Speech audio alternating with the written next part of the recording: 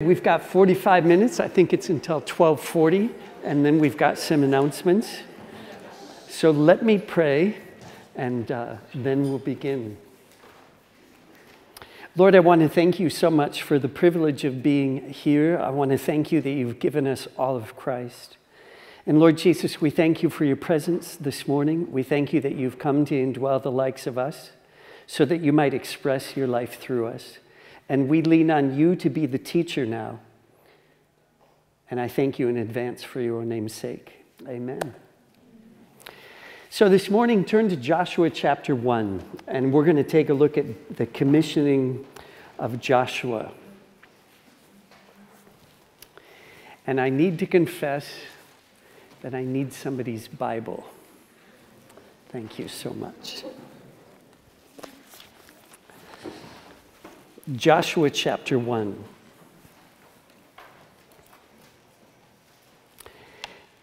When I was in Bible school 100 years ago, one of the teachers lectured on the book of Acts. And one of the things that he said shocked me at the time. And the more I thought about it in the meantime, the more it makes sense. He said to us this. He said, "Don't pray to be used by God." That shocked me because I thought that was the goal of the exercise. He said, don't pray to be used by God, but pray to be made usable. Pray to be made usable by God. And what we're talking about this morning is the person God uses and some of the things that are prerequisites and belong to God preparing us to be used. And if you read Scripture carefully, you'll come to realize that some of the people that God used in the Scriptures were highly unlikely candidates. And if you take an even closer look, God had an easier time sometimes with animals than he did with people. And that ought to humble us. So let's look at the person God uses in Joshua chapter 1. And I'll read verses 1 to 4. After the death of Moses, the servant of the Lord said to Joshua, the son of Nun, Moses' servant, "Moses, my servant, is now dead.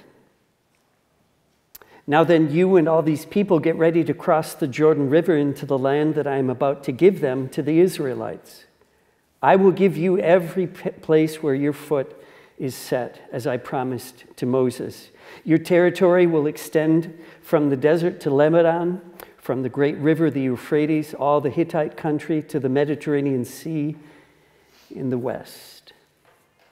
I'd like to talk about a few things that God uses to prepare his people.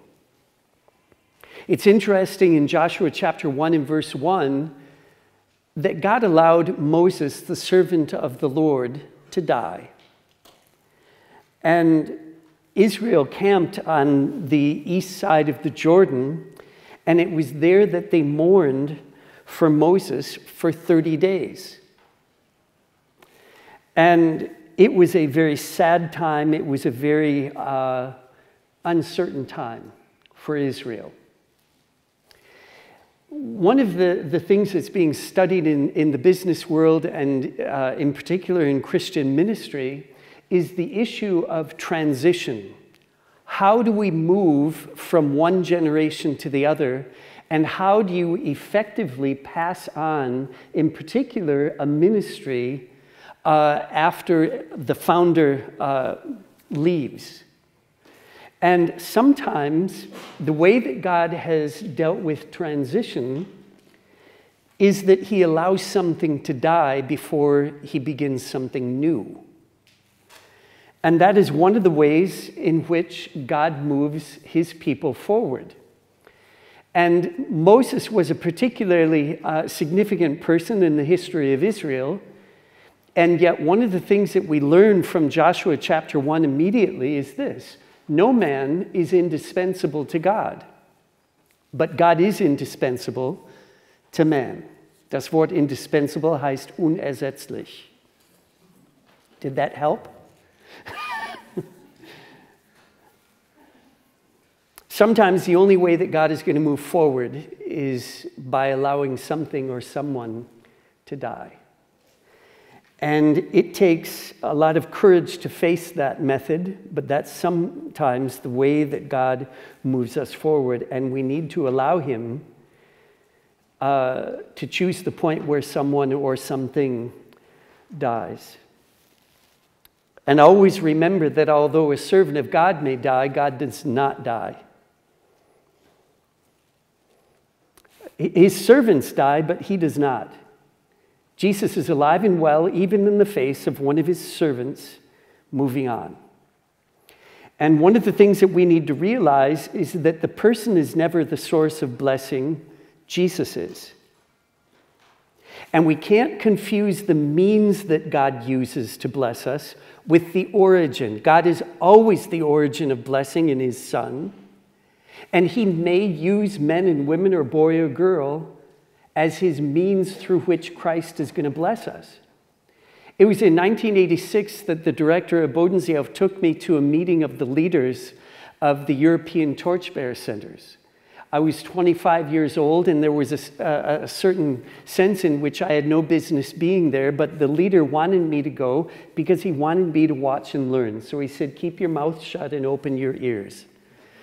And the year before that, and I'll speak about this experience later on this week, I had met Major Thomas after hearing him in Bible school in a very significant way in a turning point in my life the year before. So when he was at this meeting, I ran up to him one of the first days and gave him a hug, and I said, Major Thomas, it's great to see you. I hope we have some time together. He looked at me and said, I hope not, and walked away. And I was breathless. But he recognized something about me, and it was this. I was becoming a disciple of Major Thomas and not staying a disciple of Jesus. And he would not allow anybody to cling to his person because he knew that someday he was no longer going to be there. And if that day came and my faith was placed in Major Thomas, I would be shattered. And that day came in 2007. He went home to be with his Lord. I'm thankful for Major Thomas, but I'm more thankful that he taught me how to trust Jesus, because I'll always have him, even when Major is gone.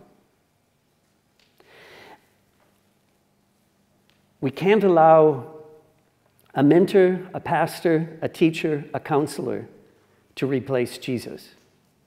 There's an interesting comment in John chapter 1, verse 37 about John the Baptist. It says they heard John speak, and then they followed Jesus. And there's a sense in which John the Baptist lost his congregation to Jesus.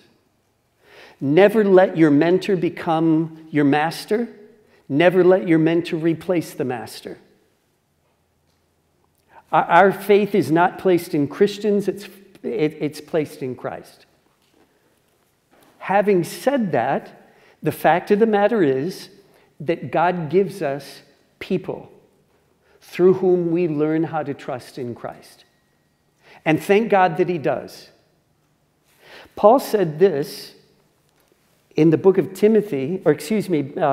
Philippians chapter 4 and verse 9, the things that you have learned and received and heard from me, practice these things, and the God of peace will be with you.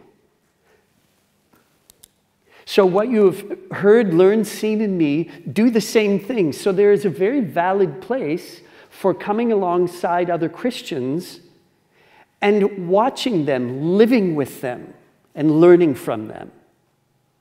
Always knowing that our trust is in Christ, not the Christian. And it is my deep conviction that we'll probably learn more through walking with people than just listening to a podcast or reading a book about how to live the Christian life. If I was in your stage of life, I would be like Elisha running after Elijah. I would be seeking out older brothers and sisters who have walked with the Lord longer than we have, and you don't leave them alone. and just get alongside them. Scripture says in the book of Proverbs, as iron sharpens iron, so one man sharpens another. We will become like the people with whom we spend the most time. We will become like the people with whom we spend the most time. This is not rocket science. You can tell the kind of person a person is going to become by their choice of friends. You can tell what is the end product is going to be by the amount of time they're spending with certain kinds of people. They will become like the people with whom they spend time. So seek out people who are going to sharpen you. And would that God give us them at the time that we need it.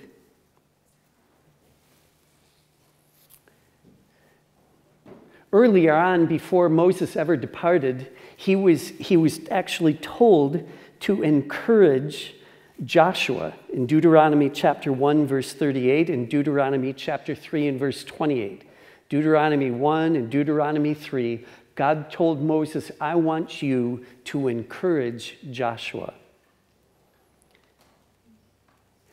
New leaders need more encouragement than advice.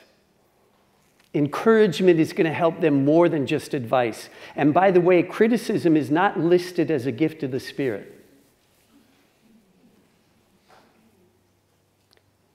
In German, we have a wonderful word, rechthaberisch.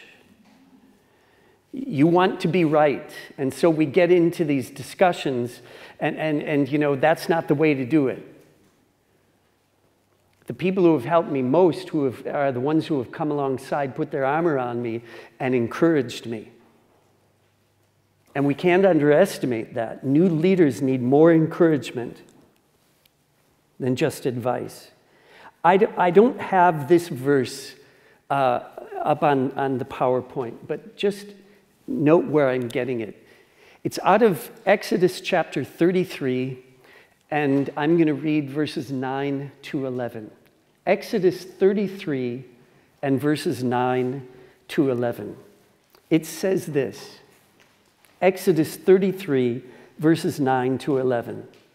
Whenever Moses entered the tent, the pillar of cloud would descend and stand at the entrance of the tent, and the Lord would speak with Moses. When all the people saw the pillar of cloud standing at the entrance of the tent, all the people would arise and worship each at the entrance of his tent. Thus the Lord used to speak to Moses face to face, just as a man speaks to his friends. When Moses returned to the camp, his servant Joshua, the son of Nun, a young man, would not depart from the tent. Earlier in that passage, we realized that Moses built a tent. He called it the tent of meeting. And it wasn't the tabernacle because the tabernacle hadn't been built yet. So this was a separate tent. It was not the tabernacle, nor was it the tent that he lived in, but it was a little ways outside of the camp. And periodically, he would walk to this tent and he would meet there, and the cloud would descend on this tent, and the presence of God would be there. And it says that God would speak to him there as a man speaks face to face. And the one that he took with him was Joshua. And it's very significant that in verse 7, it says, when Moses returned to the camp, his servant Joshua, the son of Nun, a young man, would not depart from the tent. And Joshua was taken into the intimacy of this relationship between the living God and Moses, and he watched Moses meet with God so often, so intimately, that he began to want the God that Moses met so that he could speak with him himself. That's the goal of mentoring. That's the goal of discipleship. Of coming into a relationship with Christ out of a first-hand experience as you have watched somebody else live out of a first-hand experience of Jesus. Do you know the people who have influenced me the most in Christ are often the people who are least aware of it? They haven't tried to play the fourth person of the Trinity in my life after a church service. They have so lived with Jesus that I've gone away from them saying to myself, I want to know Jesus like that. And they didn't even know what kind of effect they were having on me. They didn't even know it. I've run a marathon 2 times. That doesn't make me a marathon runner. It just means I was stupid enough to try it a second time. The first time was when I was 30. It was in 1990 in Berlin. It was the first time that they had run it in both sides of the city. And the second one was when I was 40, and that one was in Vancouver. You want to run Berlin, not Vancouver, because Vancouver runs through, what's the park on the island? Robson? Pardon me? Stanley Park, thank you. You have to run up and down Stanley Park. And then over the bridges, you know, the bridges are curved in Vancouver, so it's not flat. Anyway, you know, I go to my first marathon in Berlin, and they didn't have the technology. Today, they put a chip in your shoe, and you run across a piece of you know, carpet, and then it ticks off the time in your shoe, and then you run over the carpet at the finish line, and it gets the exact time. They didn't have that in 1990.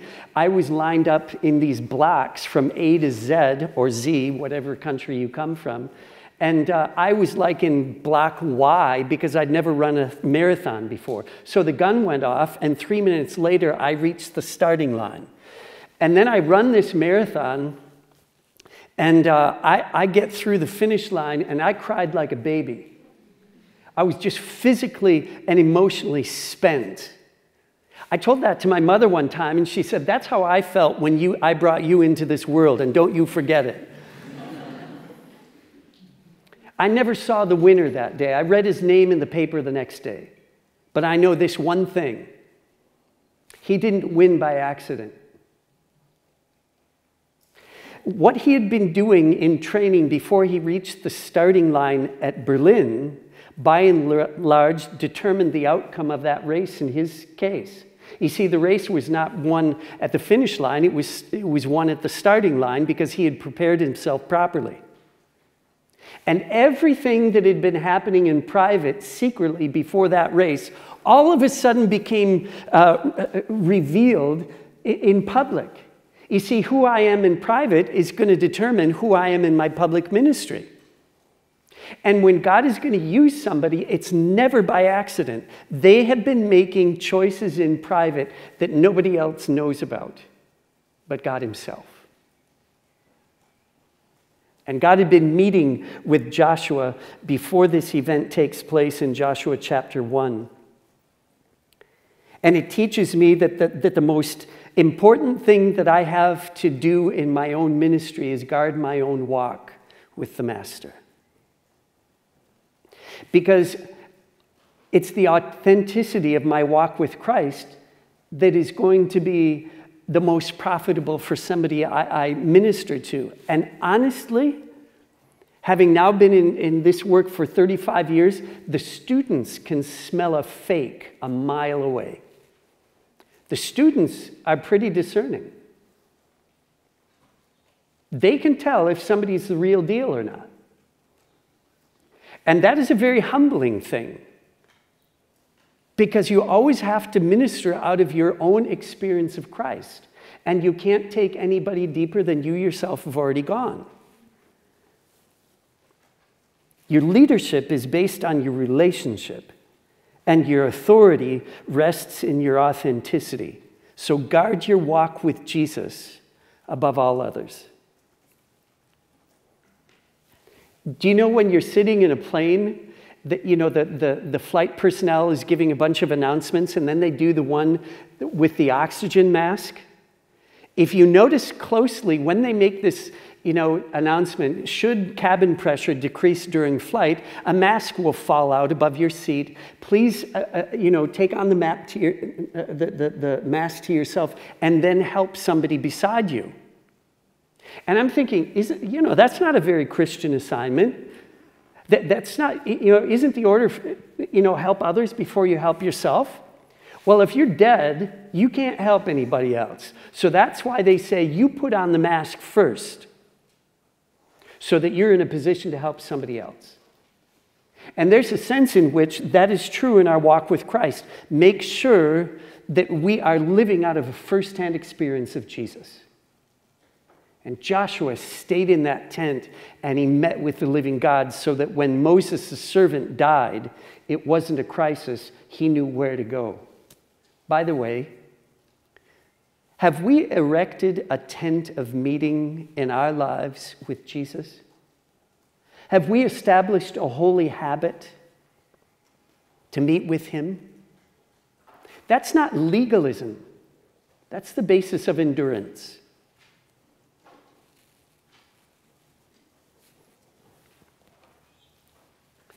So God's preparation includes God's people. Secondly, it includes God's timing.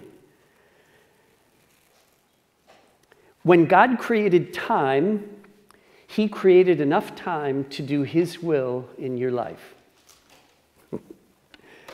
When God created time, he created enough time to do his will in your life. God's got enough time. It's just that, as I said earlier this morning, my perception of how much time God is taking, sometimes I don't like that because I think he takes too much time. God has time. The nature of lust is that I have to have it now. The nature of trust is I'm going to let Jesus take his time if that's what he chooses to do. If you look at the life of Joshua, from birth to age 45, he lived in Egypt. From age 45 to age 85, he wandered with the people of God in the desert from 45 to 85. And then from age 85 to age 110, he was involved in full-time Christian service. 0 to 45 in Egypt.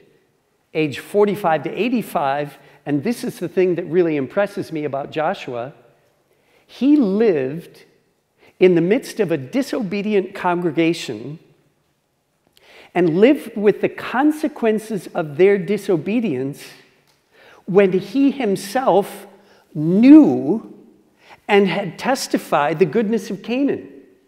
And yet he had to live with the consequences of their disobedience. The thing that interests me about Joshua is that he didn't form another deeper life movement. He didn't go somewhere else and plant a church. He walked with God in that desert, although he didn't deserve it. And then God, when the time was right, when he was 85 years old, places him in this position of leadership at a very significant moment in the history of Israel. Friends, if things get difficult in your ministry, in your church, in your camp, or your student group, it doesn't necessarily mean that it's time for you to leave. If your church is unsatisfactory back home, it doesn't always mean that it's time for a change.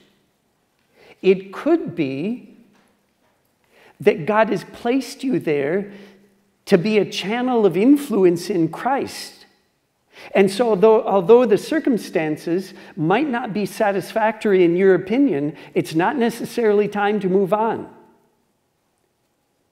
And God's leading in my life doesn't just lead me from, it leads me to. And we need much wisdom as to the timing of God. And while we're in maybe an unsatisfactory situation, learn your lessons. It is a wise young person who hangs around and learns not only from the things that are done in a right way, they learn from the things that are done in a wrong way so that they don't repeat the same mistake. Learn from other people's mistakes so that you don't have to make them yourself. And there was something about Moses' death. He died when he was 120, and yet it says he was still full of life. But God took him early. Joshua lived under tremendously difficult conditions. The people wanted to stone him to death, it says in Numbers chapter 14. The majority wanted to kill him.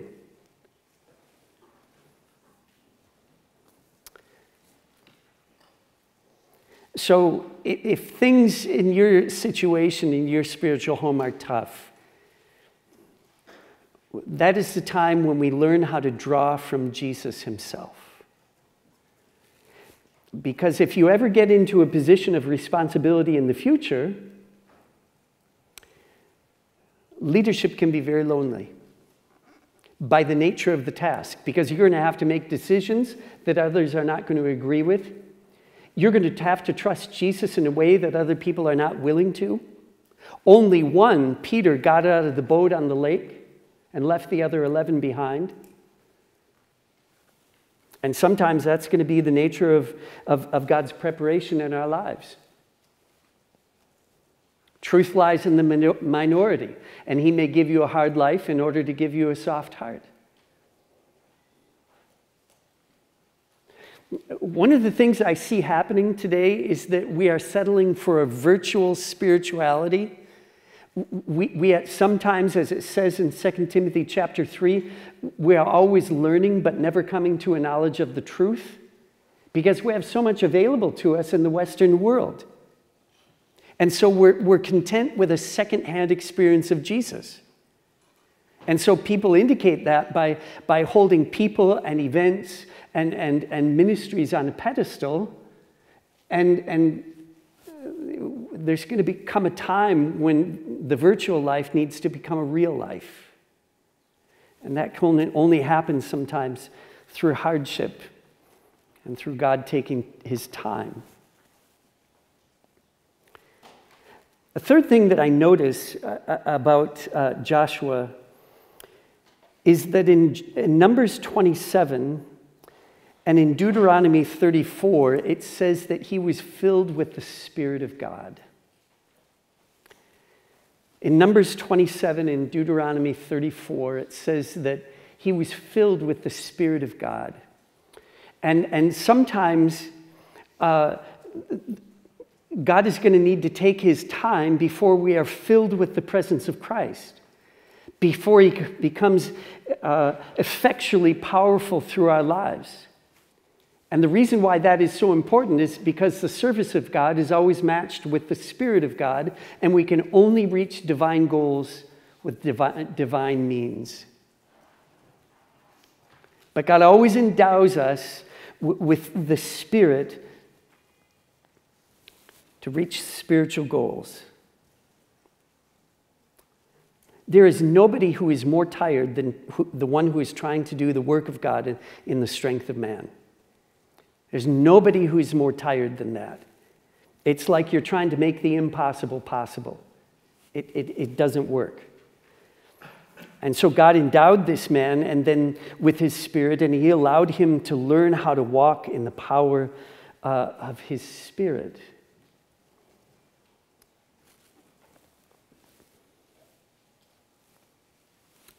God's promise. Let's turn to Joshua chapter 1, and I'll read verses 5 through 9. God's promise.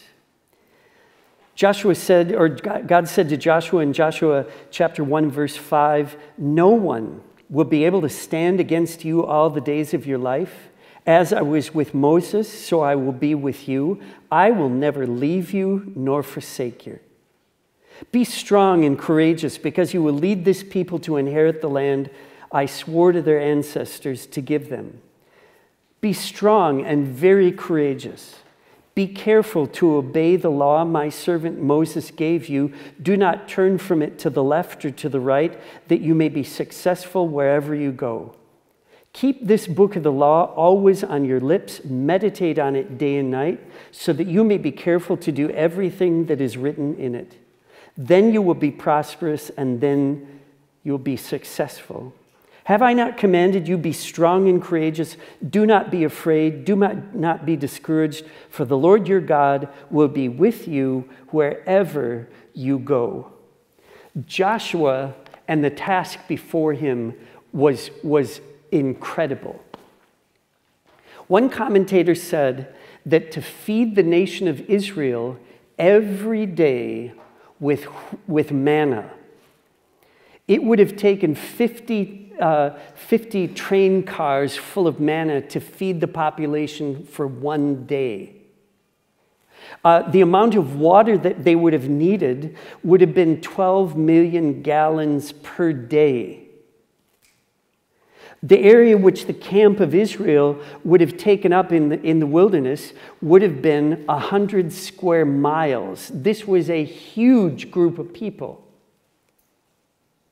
And it's not like they were moving every day. Actually, their movements were seldom. But that just gives you the amount of resources that were needed to feed these people. And God put this man in charge of a task which he was not able to do. Put him in charge of a task which he was not able to do. And that's why Joshua needed so much encouragement, and he needed the promise of God at this point. And we need to know that our sufficiency must be drawn from our master and not his service. And if anybody had reason to fear, it was Joshua. And that's why 3 times here it says, do not fear, do not fear, do not fear. Be strong and courageous. I have commanded you to be strong and courageous. Because when you get into, a position of ministry, usually you're going to be faced with things that you cannot do on your own. And God places us in those situations so that he might prove, I'm going to do this and not you. This is dependent upon my sufficiency, not your ability. Again, fear is the default setting of the human heart, and his work is to reset it with faith. I think it's over 350 times in the Bible that God tells his people, don't fear, don't fear, don't fear. If God has to repeat himself so often, that tells me that I'm given to fear. It's interesting, the leader you should follow is the one who is reluctant to lead. That's the leader you should follow. The one who is reluctant to lead. Because they will know their own weakness. They will know that they're given to fear. They will know that they're going to face opposition in ministry.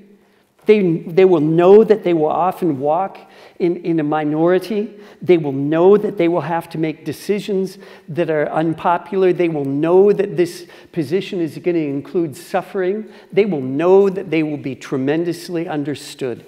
Follow the leader that is reluctant to lead.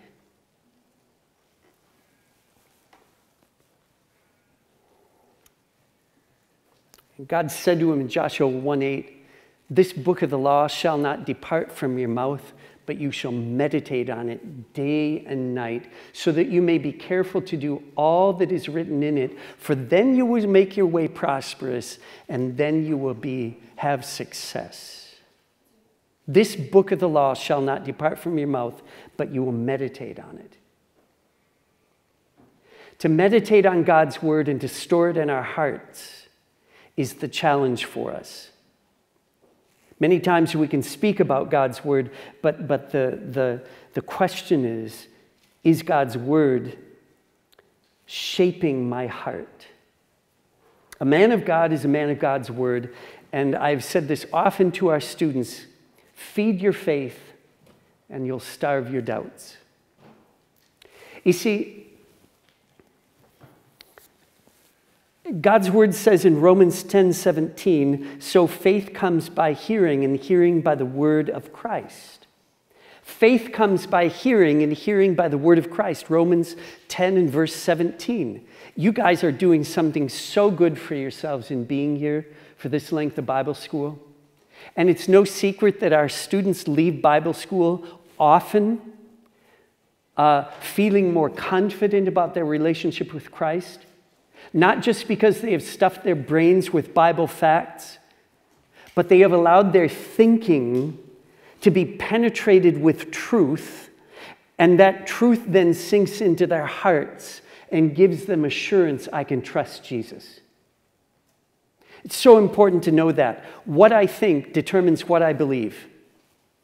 And my thinking patterns cannot just be given over to chance. They need to be formed by truth.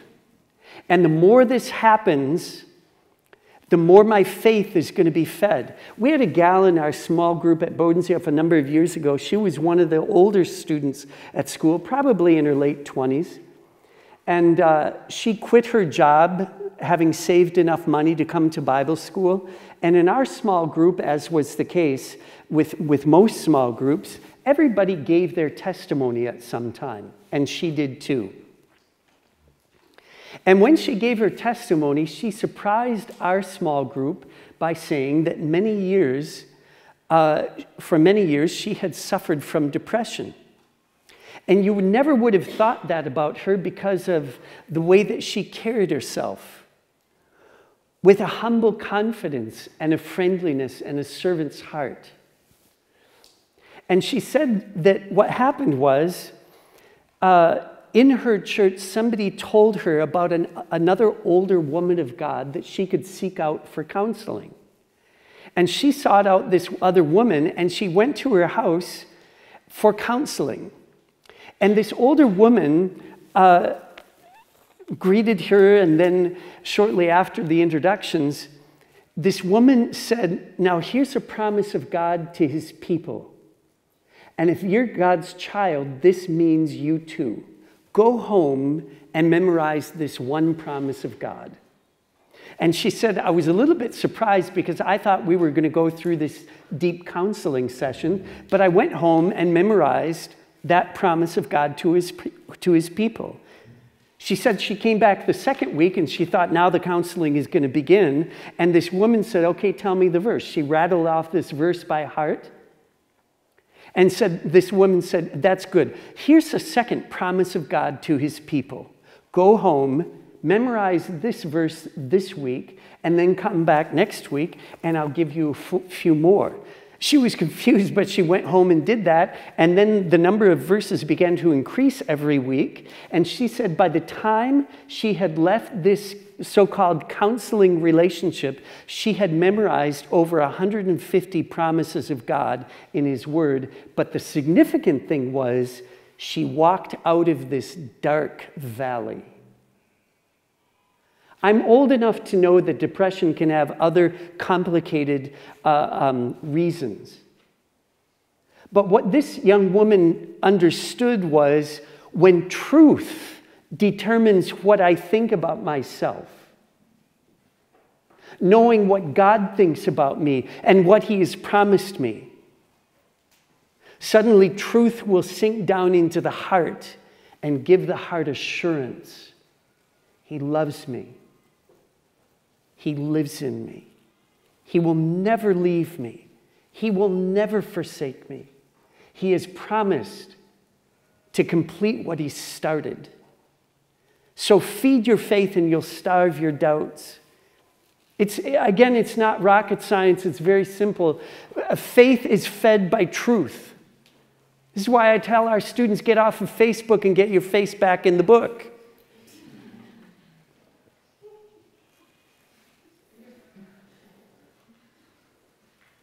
And the goal is that you may be careful to do, not just preach, everything that is written in it. Joshua's success lay in his obedience, not in his ability. His success lay in his obedience, not necessarily his ability. Most of us are educated way beyond our obedience. I love to study God's Word. I love God's Word. But the truth about Peter Reed is, if Peter Reed would obey everything that he knows, he would be a spiritual giant. But I don't. And so it's my obedience to the Word of God that is the significant thing. I need to hide it in my heart. Scripture says in Colossians chapter 3, let the Word of Christ richly dwell within you.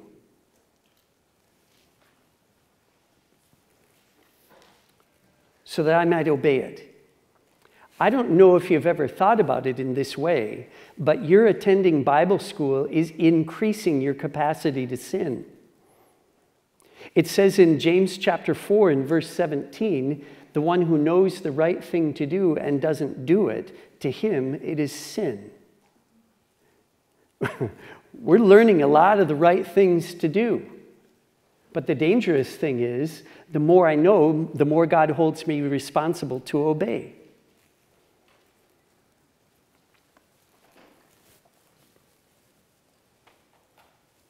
If I'm responsible to do what God says, He's always responsible to do what He says. And I wrote here as well, our obedience to His word may cause inconvenience to others.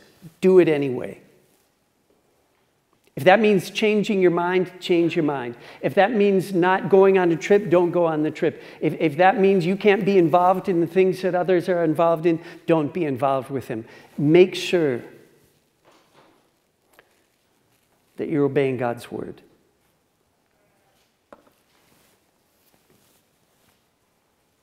Power comes through obedience to God's word, not just a knowledge of God's word. And the thing that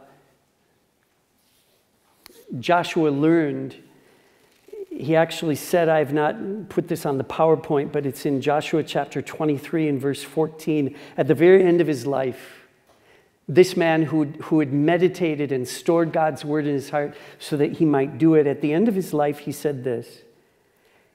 In Joshua 23 and verse 14, now behold, today I am going the way of all the earth. And you know in all your hearts and in all your souls that not one word of all the good words which the Lord your God spoke concerning you has failed. All have been fulfilled for you. Not one of them has failed. What a tremendous thing to be able to say at the end of his life. I have proven in my own experience God does what he says. Why? Because I've done what he told me to do. One of the reasons why we experience insecurity in our walk with the Lord is very simply this. It's because of one issue of disobedience. And that issue of disobedience is going to quench the Spirit. If the Spirit is quenched, he never leaves me. He's present, but he's not powerful.